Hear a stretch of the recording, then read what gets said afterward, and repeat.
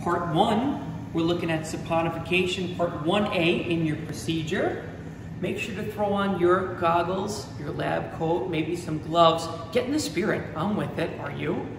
So what we're going to do is we're going to start mixing our starting ingredients. Let's take 30 milliliters of vegetable oil, and we're going to place this and all of our starting ingredients, reactants, into a 250 milliliter Erlenmeyer flask. Then we're going to add 20 milliliters of a 25% sodium hydroxide sample. And last, 10 milliliters of ethanol. What we're going to do is we're going to place this on a steam bath.